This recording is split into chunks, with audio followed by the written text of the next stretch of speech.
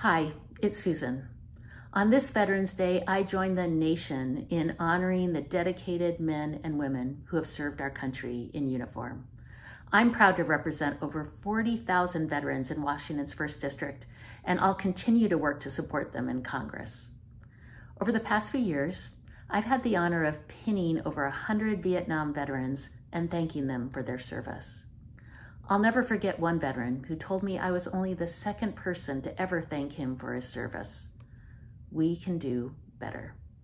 Today, I want to highlight two veterans attending UW-Bothell who continue to serve our country through their schooling, volunteer work, and their goals to build a better future.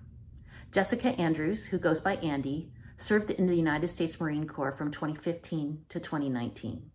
She was deployed as security forces in 2016 and spent the remainder of her enlistment in an engineer company. The highlights of her deployment were volunteering with a women's shelter in the Philippine Embassy and the American Cultural and Educational Center in Bahrain. She also worked with the Coastal German Shepherd Rescue of San Diego when she returned to the States.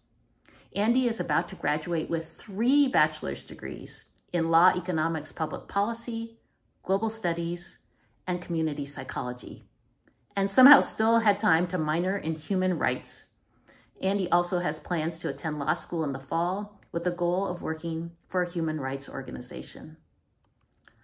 Also, we have Scott Shirley, who served in the United States Navy from 2013 to 2018 as a hospital corpsman. Scott's job allowed him to work closely with Marines, and he really enjoyed the unique experience of being part of the Navy while also deploying with the Marines. Scott is about to graduate with a bachelor's degree in computer science and software engineering.